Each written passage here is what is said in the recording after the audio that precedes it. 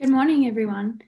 My name is Holly Manning, and I'm a graduate student at Lerner College, and I'm the social media coordinator of the Women's Leadership Initiative at UD. I'm also a proud Blue Hen student athlete on the women's track team here at Delaware. I am honored to welcome you all today for the last series of the Women's Leadership Initiative Spring Webinar Series, Trailblazers and Changemakers. This series, we've been highlighting the work of women who are really advocating for change. And while their expertise might be very different, the work they're doing all has a very common thread.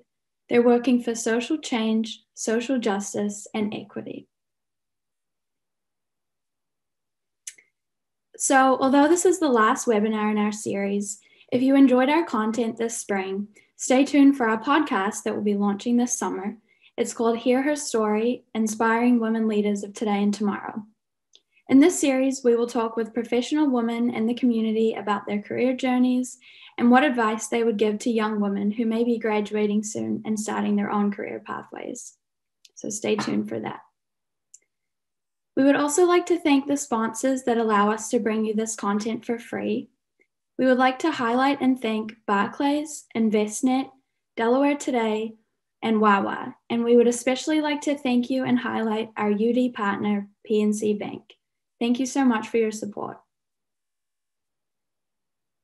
So by now we know that many of you are beyond familiar with Zoom, but just in case, this meeting will be held in a Zoom webinar format. You can see and hear us, but we can't see and hear you. We do, however, welcome the really robust interaction with all of you through the chat that I can already see everyone's involved in. So we'll hope that you'll continue, as you have in the past sessions, to use the chat for questions, comments, reactions, or for any additional advice. We will try to get to the questions in the chat at the end of the webinar. We will also be live tweeting throughout the session at UD Women Lead that you can see there on the slide. And we'll also be using the hashtag TrailblazingWomen. If you would like to live tweet alongside us, please use this hashtag TrailblazingWomen.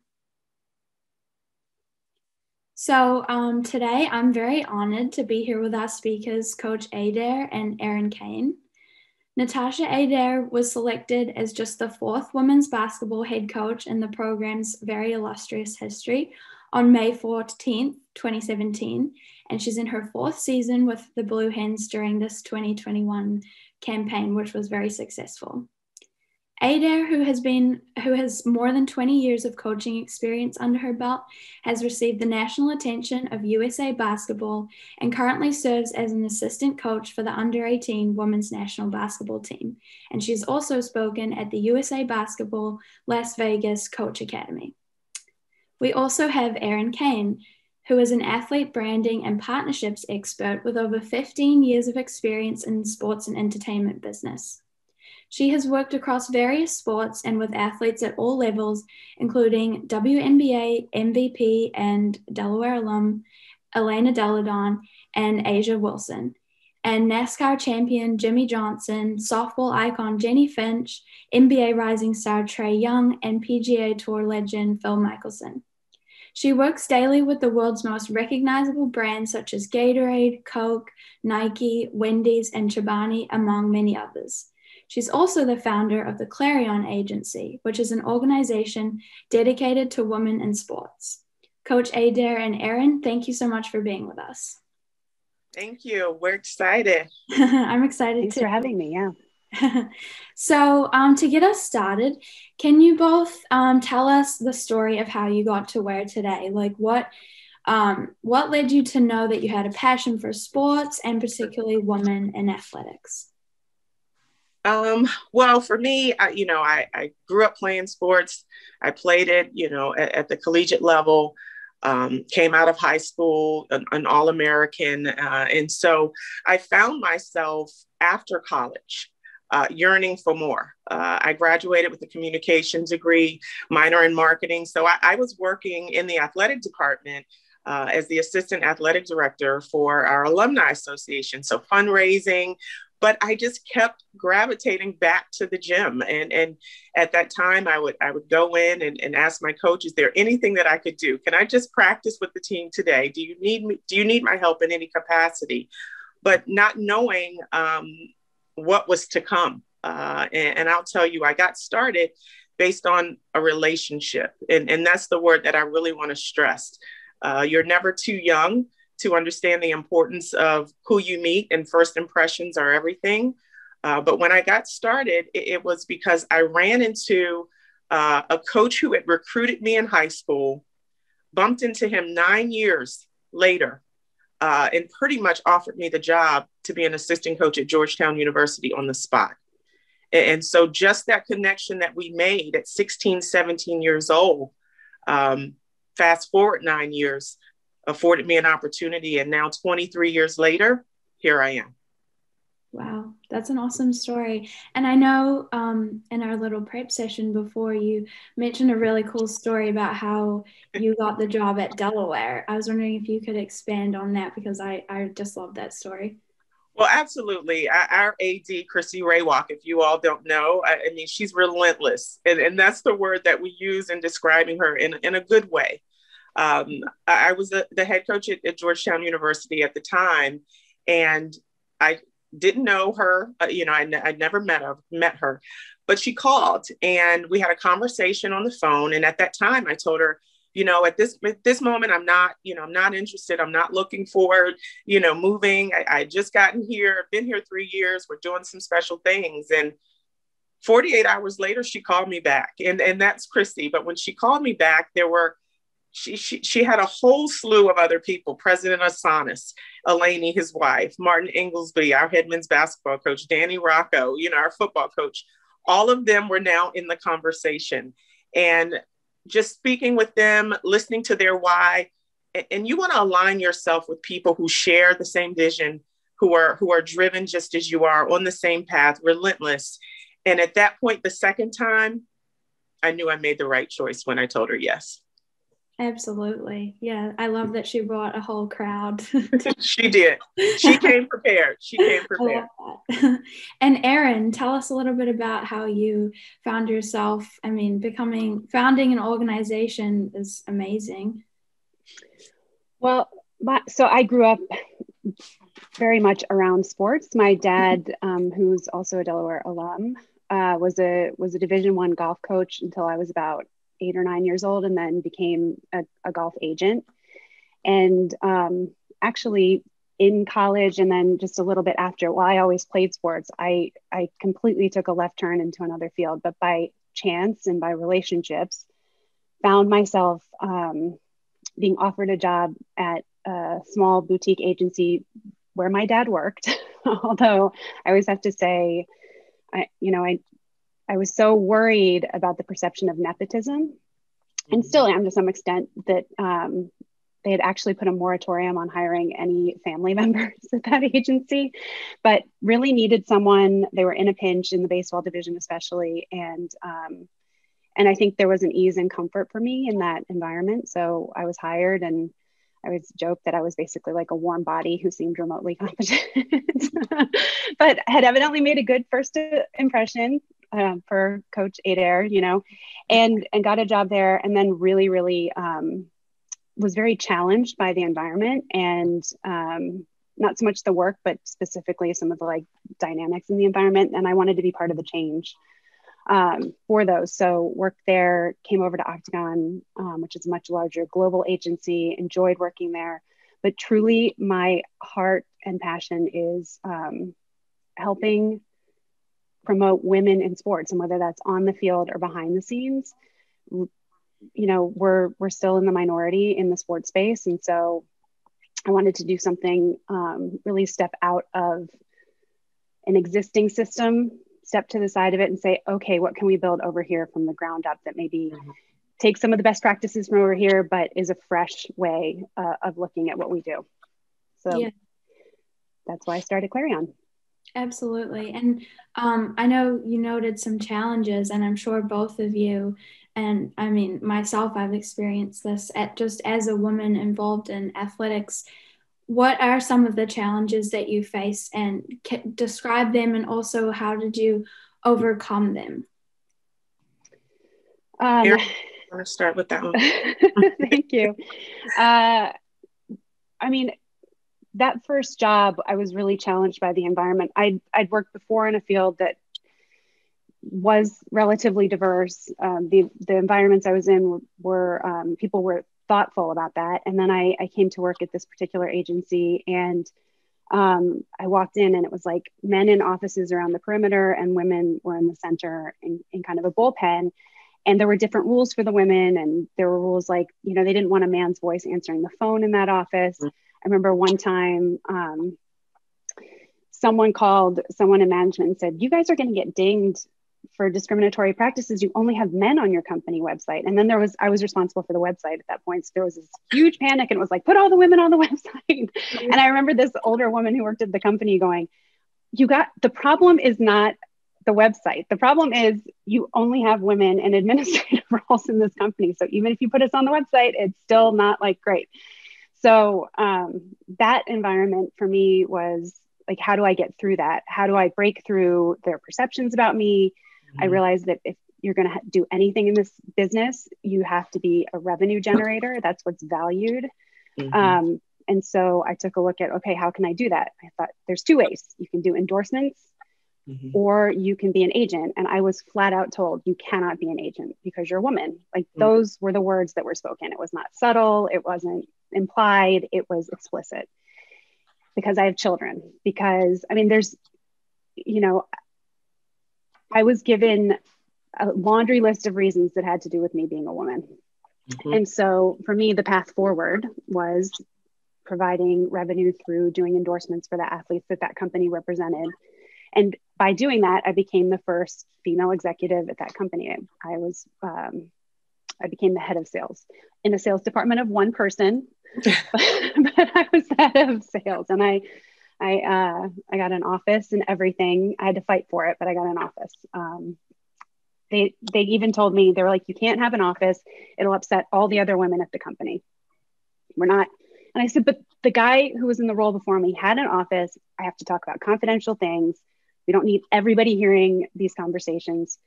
I want an office. They eventually agreed to that. And the very first morning that I walked in to go into my brand new office, there were flowers and balloons and cards from all the other women who worked there, congratulating me and saying, you know, finally one of us. And I that was a really special moment. And I think also speaks to perceptions, stereotypes, and then what we're really about. So. Yeah, definitely. I mean, women supporting women. I think that's Absolutely a great story. And what about you, Coach Adair?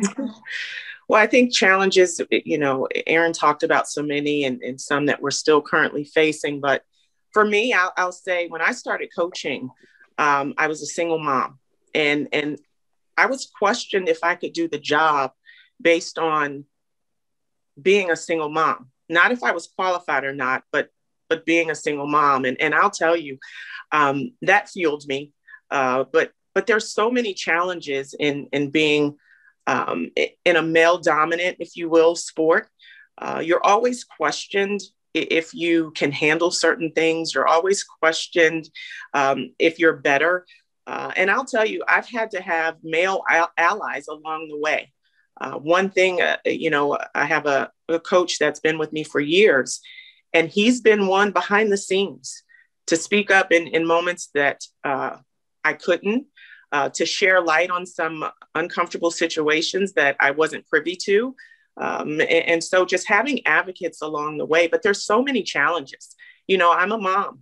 I have a 23-year-old and I have a 15-year-old. And so as a mom, you have to let go of the guilt, the mom guilt, because your role doesn't change because you're in a leadership role. You still have to be mom. You still have to do homework. You still have to be present and show up. And so really working through that along my 20 plus year career is letting go of the guilt and making sure you have those allies to help you navigate it in rooms, in areas that you aren't necessarily invited in. And then for me, being a woman of color, there, you know, when I was playing, there weren't many. Representation matters across, you know, all opportunities, across all corporations. And along my journey, I was the first Black coach in any sport when I was the head coach of the College of Charleston in 2012. And where I think that I was excited to kind of carry that load, but 2012 was not long ago. And so that just lets you know how far we've come, but how much more work we have to do. Here at the University of Delaware, the first Black women's basketball coach here. And so there's so many things that in sitting in this role, what I represent, but I never looked at it as a challenge. It's either an obstacle or an opportunity. And for me, it's been an opportunity to be an example, not only to my children, but to my players, to other women. The road is not easy, but as you navigate it, you build strength, you build confidence. But if you just stay true to who you are and your purpose, and align people along the way that will be your advocate, that will be your ally, that will support you, then you will be able to reach that level of success that you want. Yeah, that's amazing. Your story, Coach Adair, reminds me of, there's so many women in sports who have children, right? So, yes. And it is a unique challenge. It has as much to do with perception as the realities of what that looks like. Absolutely. And I work with a female athlete who now has 3 children, but at the time just had one little boy who, you know, her husband was a professional athlete. She was playing for Team USA. Mm-hmm. It was an Olympic summer. Their schedules meant that they were going to have 2 full days to spend with each other the entire summer. And she was taking this baby around the country women's sports, there's not chartered planes. They were literally in a bus. It was like, we kept calling it A League of Their Own Part 2 tour. Yes. They were crisscrossing the country in this bus with like a trailer in the back. Mm-hmm. And she was sobbing. I mean, she was in tears over this calendar. And she said to me, her mom, who is incredibly wise, was like, you know, take it the way you do on the mound. Yeah. One pitch at a time.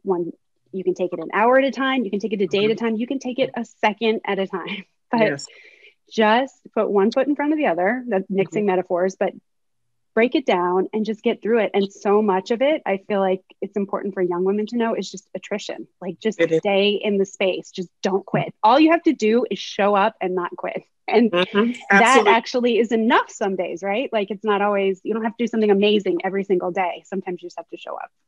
And I'll tell you, Erin, there was a moment where I was pregnant with my daughter. And in the career, you know, there were a lot of times where I didn't want to say, I can't come today because I wanted to go to my son's game. You know, I wanted to prove that I could do the job. So there were times that I put my family and my children on the side to make sure it didn't impact my growth and my climb. But as I got older, and I saw the disappointment, and I saw that I couldn't get those moments back.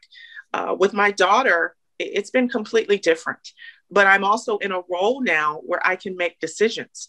I can schedule practice around her volleyball schedule. I can take time and hit the pause button, hire the staff that I can trust that if I'm gone because of a family function, that we won't skip a beat. But you have to mature into that. When you start in any profession, you hit the ground running and your eyes are down and you're working. But if one piece of advice that I got from one of my old coaches, he said, don't be me. He said, when I started this profession, I was at the birth of my child. The last time I looked up, I was giving her away at her wedding. And that he missed everything in between. And so that stuck with me. And I said, I won't do that. I won't apologize. I won't make excuses. I'm a mom, and I'm a mom first. Yeah, absolutely. I think bringing up the importance of balance is so necessary, especially as women and having our family. So I love that that was brought up. And somebody in the chat, I just really like this, said, channeling our challenges and using them as fuel. And I think that's something that it just helps so much to just use them and go for it. And that's sometimes it's enough and you'll get to where you want to get. So I really like that. So Coach Adair, you mentioned allies, and that was actually the title of our last webinar series, was Allies, Advocacy, and Accomplishership. So I would love to ask Erin, can you note any allies that helped you along the way? Any stories that you have about allyship? Because I just think everyone's got to have allies, right? Yeah. Well, yes. So first of all, one of the things that I am very proud of is I always talk. I noticed when I started working in sports that the guys that I was working with would say like, "Oh, I got a buddy for this." Whatever it was we needed, somebody had a buddy. And I thought that is not really, in my experience, how women talk to each other. We're and it made me start thinking about my network, their network, how that works. Mm-hmm. And so I joke often about this like old girls club that I'm trying to build, just which is really honestly, it's a network of women in sports who support each other. And I don't know if anybody on here has seen the women who work at ESPN, like Sarah Spain and Katie Nolan, and they did this hilarious video where they're like a secret society in these Black hoods that's like dedicated to ruining sports for men by being women in sports. Very funny, not totally what I'm about, but the secret handshake for my old girls club, like we're working on it. But I feel really strongly too. I mean, my dad was my first and biggest ally. He always had my back. That was a huge gift. It's a relatively cutthroat industry. And so knowing that I always had one person I could trust 100% was huge. And also watching how he operated in his career, which was the choice to be a good person, you can choose whether you're going to stab somebody in the back. You can choose whether you're going to put your own interests ahead of theirs. You can choose what kind of clients you work with to some extent. And so that helped. And he also said to me, I was very stressed about being in this business and being a woman, especially in that first company I worked for. And he's like, it's your differentiator. From a marketing standpoint, there's like thousands of guys who want to do what you're doing, and they're all sort of the same. And he's like, you're a woman, you have a different background in terms of your education. He just said, don't try to hide those things. Don't be ashamed of them. That was important advice. And then I know we talked on our pre-call. There was a moment at a small work conference that I went to where we were talking about, how we can improve things and from an inclusiveness and diversity standpoint at the company I was working for internally. And I raised my hand and I said, this is a great conversation and I'm glad we're having it. It's important and necessary. But also, like, there are things out there that prevent women from being agents that are sort of external forces that happen outside of the company. And how do we protect the 26-year-old young woman, 28-year-old? How do we provide a path to success for them in an area where we don't have total control? It's not in the company. And I said, at that point, and this is not that long ago, it's definitely within, the last 5 years, I said, I don't know every single agent that's out there, but I know a lot of them, and I know most of the women, and I can count on two hands the number of women agents in the big three professional sports. So baseball, basketball, and football. And that has changed. Even in 5 years, there are an increasing number of women working in those spaces and representing talent on rosters. There's a lot of people who are registered agents. There aren't a lot who have necessarily players on rosters. And one of the men in the room, who was a basketball agent, looked shocked, and he raised his hand and he goes, "Oh my gosh, I never thought about it that way. How can I help?" And it was such a powerful moment, because I think it was the first time ever someone had said, I recognize what you're saying, and how can I help? And it led to this. We ended up having this super late night conversation. There were three of us plotting and making a plan for how we could change the world. But it's just so important to know that you have people like that in your corner who are on the same page and who are there to help and who you can lean on and rely on. Yeah, definitely. And I think being able to admit that you can't do everything on your own, right? Like that somebody's going to be there to help you and get the outcome that you want. So yeah, I definitely agree. And my next question is, you mentioned men talking about, oh, I have a buddy for that.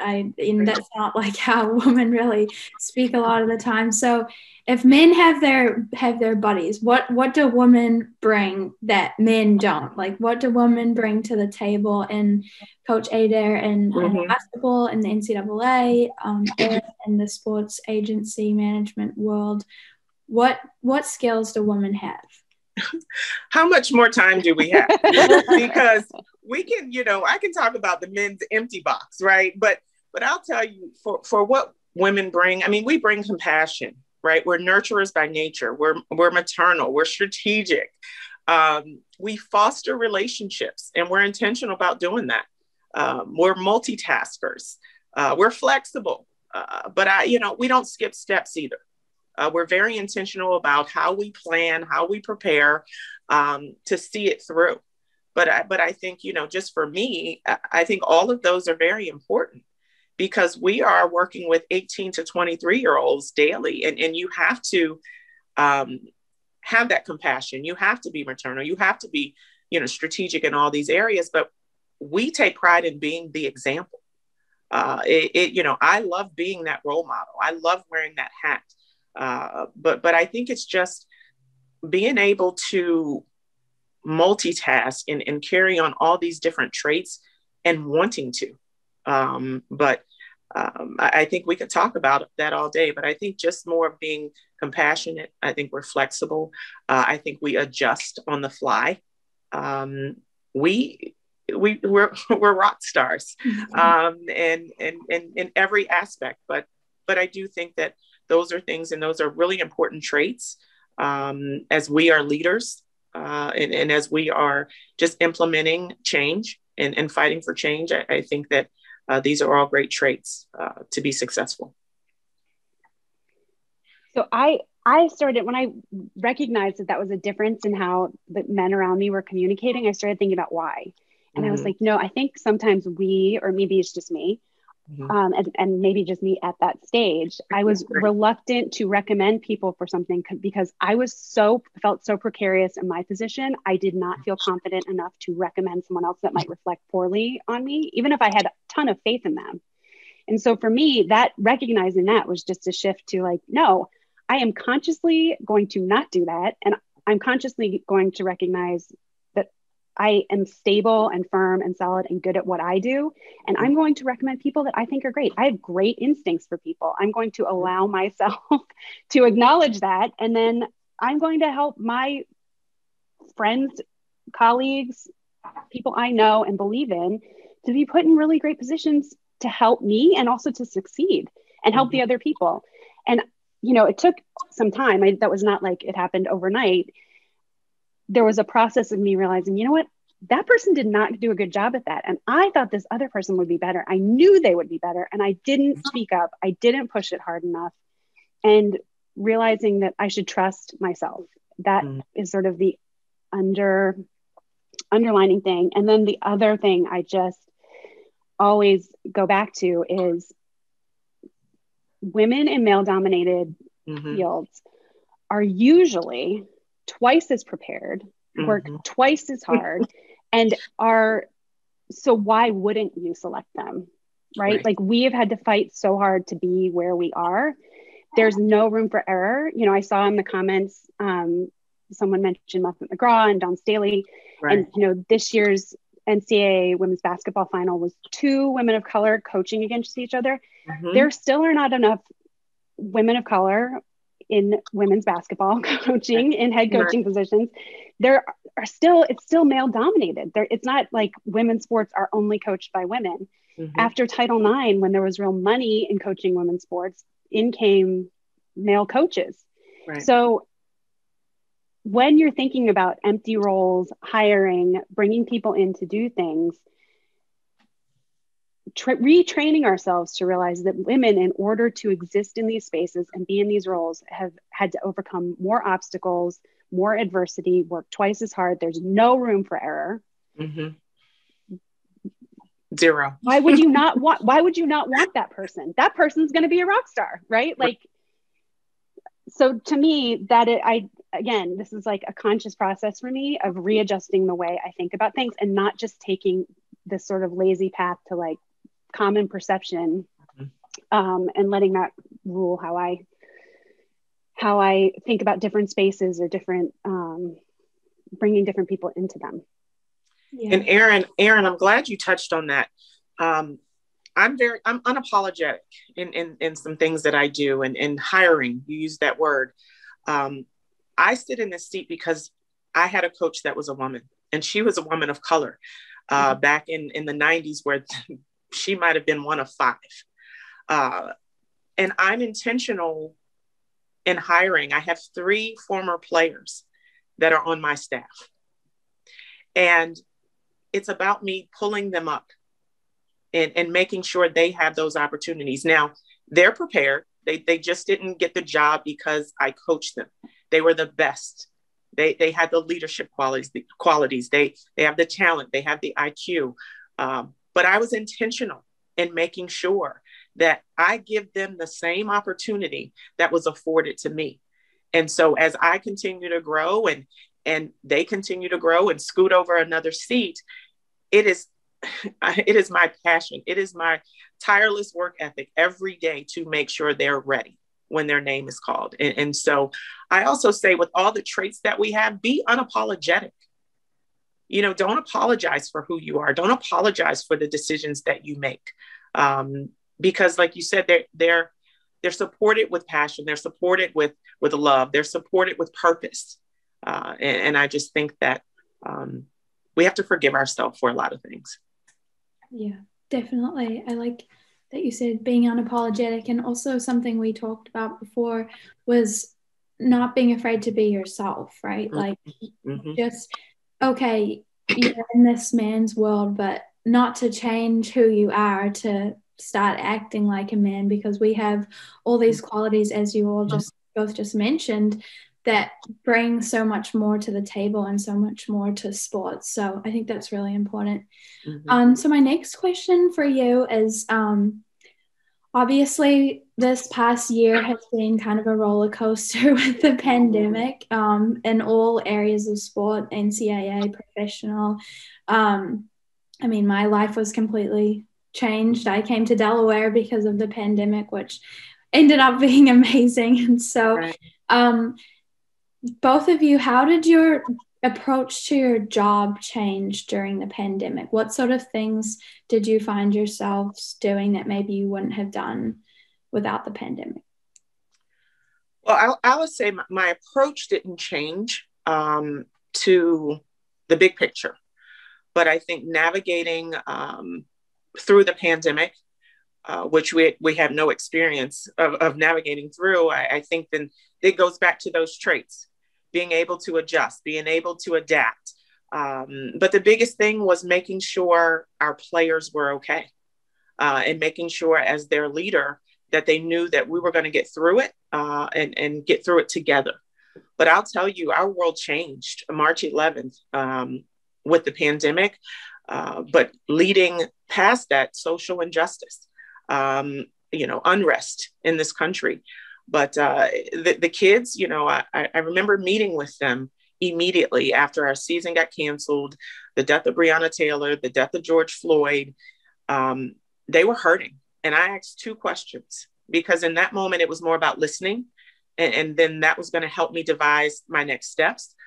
But they were hurting. They were angry. They had questions. And then I said, what do you need from me? And they said direction. And at that point, I knew it was time to act. And so we just had courageous conversations. I think it was a time where we were forced to be together. We were in our little bubble. We couldn't really leave out of it and go other places. And so it forced us to really learn about each other, learn about our heroes, learn about our hardships, learn about the highlights in our life, but also then empower them on what to do next. They met as a team and they said, Coach, we don't want to be just doing what's trending on social. We want to leave a lasting impact. We want to help create change. And I'll tell you, our young people, let them use their voice. They are powerful. They are ready. Just encourage them and stand with them, because they came together. They wrote letters to all the mayors here in the state of Delaware. And they talked about things that they wanted to see implemented. They wanted to ban the chokehold. They wanted to remove excessive use of force. They wanted to make sure police officers were wearing body cams and bring education around policing here in our community. And to be able to take that information to our AD, Chrissy Raywalk, and she said, you know what? Let's take this a step further. She wasn't an AD that silenced us. She wasn't an AD or an administration that told us we couldn't use our voice, we couldn't use our platform. She was right in there with us, the same promise that she made on day one. And so to have that administration, to have that support, we were then on a fast track. With the size of our state, we were able to get in front of the governor. We were able to meet with the Attorney General, Kathy Jennings. And then probably 2 weeks later, June 26th, Executive Order 41 was passed, banning the chokehold and excessive use of force. And our players were a part of that. So how awesome does that make me feel as a leader for them to know that in this state, they have affected change, real change that will last, a long time, way past their graduation. And so I just think as a leader to be able to empower them to use their voice, it was a direct connection to their performance on the court this year. I mean, we broke so many records that had been set years ago, 2012, 2013. Those were Elena's years, right? And we hadn't done a lot of those things since she was here. And so just to be able to empower them and watch them grow through a very uncertain time, a very difficult time, but knowing that their voice matters, their work matters. I just think that we grew leaps and bounds this year in a time where we really had no direction. We just listened to our hearts and we bound together as one. And we had allies, we had resources that people supported us along the way. That's incredible. That story gave me chills. It is. It's amazing. From my standpoint, I had so first of all, I had a client in China in January who she left and I got a notification from the CDC the next day that there was this novel virus in China and they didn't really know. And so I remember distinctly and in about 5 days later, realizing, China had just quarantined overnight 50 million people and locked them down. And I was like, I have to get her out of there. I don't have the best grasp on Chinese geography. I'm not sure where this is going. It's difficult to get information. So I brought her home, and from then it felt like a countdown until we were doing the same thing here. So I went to the Pac-12 championship and then flew back and was supposed to be in LA for a recruiting meeting that Thursday. I flew back on a Monday. I was supposed to go back to the West Coast on a Thursday, and I just couldn't do it. And then literally as that recruit was coming into this meeting, which we were then going to do by Zoom, the news came out that the Final Four, the tournament was canceled. And so that recruiting meeting didn't go very well and I did not sign her. But that was sort of the beginning. And then for me, my primary function that I can never forget is my job is to make money for my clients. And so I spent it felt like a couple of months checking in, making sure everybody was okay. They still held the WNBA draft. It was the first virtual draft, and it went really well. Was representing someone in the draft. But I was reading so many force majeure clauses, just make sure my clients were still going to get paid, even though there was this global pandemic. And then to Coach Adair's point, we saw Ahmaud Arbery, we saw George Floyd, we saw I still get choked up and chills thinking about it because there was just wave after wave of real trauma. And the athletes that I work with were feeling that. So a huge part of this past year, and then they went to play in a bubble. Right? You're totally isolated from everything. IMG Academy is fine. It's not a great place to be stuck when you're in your 20s and 30s. Yes. So really my focus was on making sure my clients were financially stable and making sure that they were mentally doing okay and asking those same questions like, how can I help? What do you need? What can I get from you? Are you okay? And making sure they had the resources they needed, both from the league or from sports psychologists I know, whoever, whatever they needed, my job was to help them with that. And in the background also to create business opportunities. So it was a really interesting and challenging year, but I'm very pleased to say like the business didn't slow down. That was so interesting to me. I mean, at one point I was like, is the whole economy going to crash? Like you're trying, part of being a mom and a woman is trying to think 2 steps ahead. It's also a huge part of being an agent. So trying to anticipate what was coming and then make sure everybody was set up for success in whatever that environment was. So 2020 felt like 10 years and also like 3 months. I mean, it was this weird accordion sensation of time. And then obviously there's what you want to do on your own personal, life. So, Lisa Borders is the former president of the WNBA, and she's also the former deputy mayor of Atlanta, which is an elected position. And she is friends with Senator Warnock.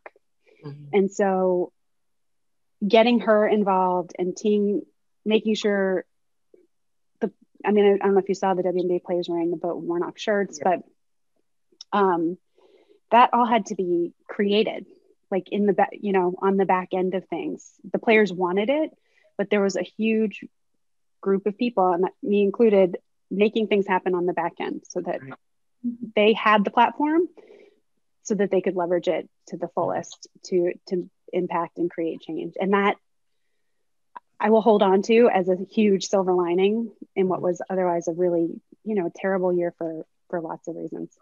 Yeah. Wow. And Erin, you talked about the personal level, right? We didn't even touch on that. My daughter, 15, virtual school. She still has not been back in the school building. It's been a year. My son, graduating senior, college graduate. We don't get a graduation. He's still in this climate of trying to business degree, graduated cum laude, still searching for a job. Within his field. And so trying to manage that as a mom, the emotions that they're going through, but still navigating the waters for the team. And so it felt like 10 years, absolutely. But I will say it's getting better, but just having that support. And I can't stress that enough. You talked about resources. You talked about the people that were helping you behind the scenes. And that's what I'm really proud of. And what we have here at Delaware, just to be able to go to Christy, to be able to go to our president, to be able to meet with my administrators about what the players need, about what I need, and then them help me along the way. Yeah, definitely. Amazing. I love the themes of just creating impact in a time when we can't play our sport. That's incredible. I'm just being cognizant of the time because we have a student on the line, Sarah Whited. She is a senior on the women's tennis team, and we're very happy to have her here to ask you guys a couple of questions. So Sarah, I'm going to hand it over to you. Thanks, Holly. First of all, Coach Adair and Erin, thank you so much for this awesome discussion. I think you guys are just so inspiring, and I'm super grateful just to learn from you guys and be able to listen. So thank you so much again. My first question has to do with the issues with what happened at the March Madness tournament, the kind of differences between the women and men. For those that don't know, pretty much at the NCAA March Madness tournament, the women received significantly less than the men received as far as gifts goes, something called like swag bags. And then also just with other things with the weight rooms were so different. The men had this huge weight room and the women had these teeny tiny little racks, and the men had a huge buffet of food and the women had these really kind of nasty looking little to-go boxes of food. So I would just love to hear Coach Adair, especially from a basketball coach, and then Erin from, I'm sure you see this in so many other sports besides just like at the collegiate basketball level. So I would love to hear from you guys about that. Well, I think that this is ongoing. Having played the sport, having been in it for so many years, you see the disparities, but we're talking about systemic and structural issues within the sport. And you're right, that there's no excuse for it. It should not have happened. There were disparities. I mean, in fan attendance, there were disparities in food. There were disparities in the swag bag, in the facilities. You're talking about one rack, 12 dumbbells, a couple of yoga mats, and an exercise bike. But then you see what the men had. And so I think these are just bias that exist in our sport and in our game, stereotypes, whether they're conscious, whether they're unconscious bias, but they're perpetuated when these things continue to happen. And so I think it's more about bringing awareness. We had prominent figures in our game, Muffet McGraw, Dawn Staley, speak up on it. Social media exposed these disparities, and I'm glad that they did. You know, the NCAA is an all-member institution, and we want to make sure that all members are represented in everything that we do. But we are thankful that the tournament was able to take place, you know, all 64 teams in San Antonio, but it's more about, it'll never be equal. Let's just be clear. But there needs to be more people that are intentional about making sure it's fair. And that was not the case, but the one rack, 12 dumbbells, a yoga mat, and then you look across or you look on social and you see what the men have. It was disrespectful, and it should not have happened. So I disagree that things will never be fair. Okay. Otherwise, I would not get up in the morning. That it'll never be equal. You said it would be more fair, but never equal. What really was so infuriating about it is that the NCAA doesn't even try, because the second that was shown, I had the CMO of Dick's Sporting Goods called me to find out. I was on the phone with a pregnant woman who was 1 day away from giving birth from Dick's, who had loaded U-Hauls that were in San Antonio. People were so excited to contribute and support these women. Other brands called and said, can we send food trucks down? Can we send, you know, women's sports is important, and people recognize that. And to me, all that said was like, who just didn't even bother to call, try, put in the effort? Like, that to me was the worst part. We all know that there are disparities. We live it every day. But women's sports can do one thing men's sports can't, and that is get bigger. Yeah. That's number one. And number two, in basketball, women stay in college 4 years. They have to be 22 years old or a 4-year college graduate in order to enter the WNBA draft. You don't have one and done players. They have 4 years to build a fan base, to engage with people, to grow. It is such a growth opportunity. Women's sports overall are an undervalued asset that are just beginning to see the kind of investment that they deserve. So that's number one. And then number two, the reason I say it should be more equal is because you look at baseball and softball. So I work with Jenny Finch. So her freshman year at the University of Arizona, only the national championship was televised. She was in that game. Her second year, more games were televised. But by her senior year, the entire tournament was televised on ESPN. It is a huge, huge boon for ESPN. They love it. The NCAA packages softball and baseball together to sell the broadcast rights. And ESPN values both sports equally. They draw the same numbers. And yet, Men's College World Series plays in a $131 million stadium in Omaha, and the women are playing in something that hasn't been updated in 50 years with porta potties in the dugouts that reek. I mean, there's no financial reason that there should be that much of a disparity. That's number one. And then the other thing that drove me absolutely bonkers, first of all, I need Sarah, like, we're not even allowed to call the women's tournament March Madness. That is reserved for the men. They're protecting the brand, which makes my head I want to explode. And the other part of that is you've got, look, I know we're on a college Zoom call, so I should be like maybe biting my tongue like a tiny bit, but the head of the NCAA. You go right ahead, Erin. You go right ahead. The head of the NCAA made a $3.5 billion mistake with the men's broadcast rights. Is it really that hard to believe that he has undervalued, or like, the majority of money coming into sports is not tickets. anymore. It is the broadcast deals. So is it really hard to imagine that if he goofed up the men's stuff that bad, that maybe he didn't quite get the women's right? And so when you have these press releases and this spin of like, oh, the men's tournament funds the women's tournament, they're losing money.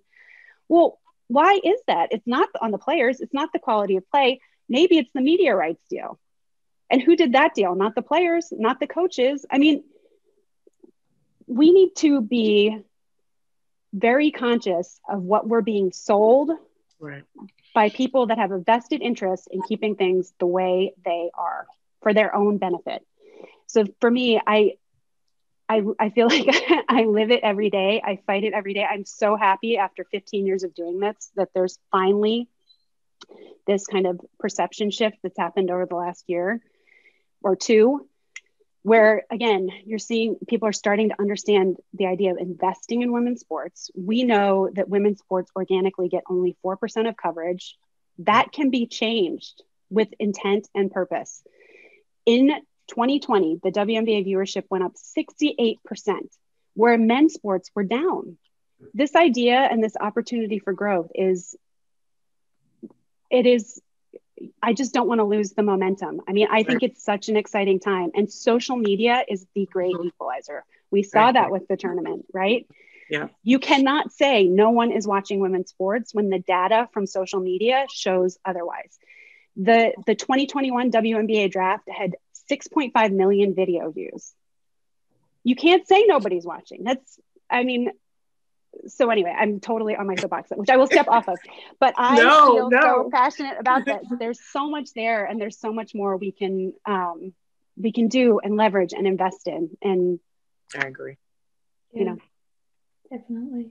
Well, Sarah, thank you so much for asking your question. We've got about 4 minutes left. I mean, it was great. Awesome. Like, that's the meat of what we want to get into. So thank you for sharing all of that, Erin and Coach Adair.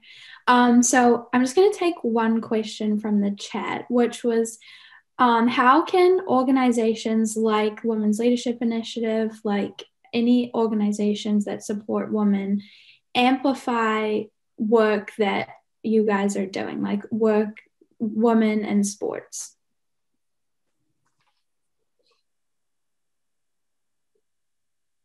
I think just continue, telling the story.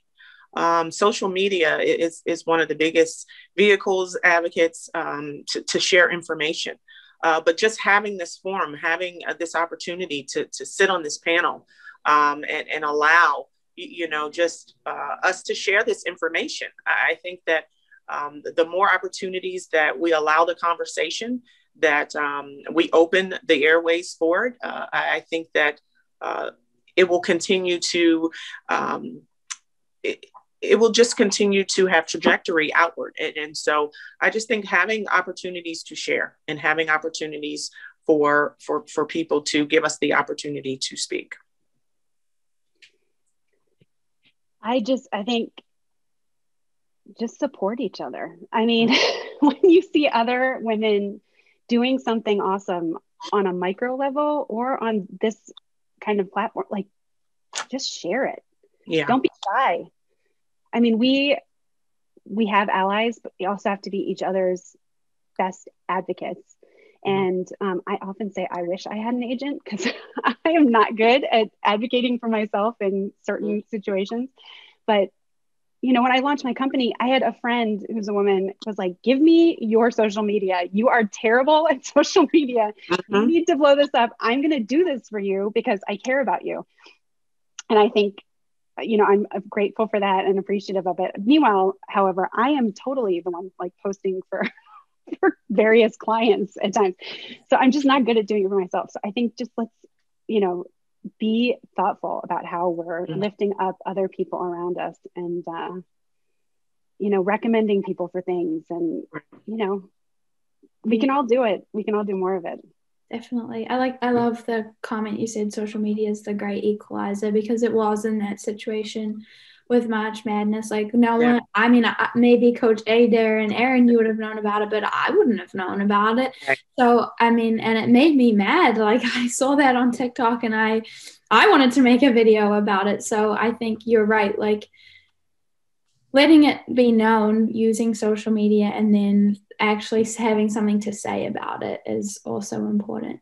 Okay, so we have 1 more minute, so I'm going to ask a quick fire question because there's another one. Who do you both look for inspiration? I'll say my mom. My mom, you know, she is the strength of our family. She's a prayer warrior. I never see her flinch. She's a woman who currently is living with an aneurysm, was diagnosed with one at age 50. My mother is 79. And, you know, when we first found out, we were emotional, and she looked at all of us and she said, I'm not done yet. And to watch her fight now, my mother's in the Hamptons, my mother's here, my mother's all over the place. And I wish, she is the source of strength for me, for our family. If she can wake up and every day is a great day, I have nothing to complain about. So my mom. Well, my mom's listening, so I'm I have to say her too. But it's also true. Like I will never not be grateful for my mom. I'm the oldest of 6 kids. My dad was on the road a lot as an agent and a coach, and she was fearless and did everything herself. I mean, I remember waking up in the night to go to the bathroom or something, and she'd be down the hall, wallpapering a bathroom to fix up the house, which we then would sell. So that was her way of making money. Or even, it never occurred to me that she used to pile all 6 of us in the Suburban and drive us 10 hours to go somewhere on vacation by herself. That kind of gets into your DNA. Well, literally, I guess, but metaphorically at some point. And I appreciate her persistence, her never backing down, her toughness. Right. And I'm really grateful for that. The 4 oldest of us are all girls, and all of us we're called the sisters in the family. And every girlfriend who's dated either of my brothers, I think, has been slightly terrified. So I appreciate my mom as a strong woman who started all of that. They're moms, right? They're the And, well, Holly, that's funny. My friends call me whenever they need something. They say, hey, tell your mom to pray for me, or tell your mom to pray about this. Or that is just, they know that they have all the power. They have all the power. Yes. Happy Mother's Day. Oh, yeah. Thank you. Happy Mother's Day to you. Mother's Day. And to all the moms, happy Mother's Day. All right, so it's 10:02, so unfortunately we've run out of time. I feel like I could talk to you guys all day. But thank you so much both for your time. This has been amazing. Such a great way to end our series. And thank you to everybody who joined in today and who has joined in for this whole semester. This has been amazing. So thank you so much. Happy Friday. Enjoy the rest of your day. Thanks for having us. Thank you. Bye. Bye.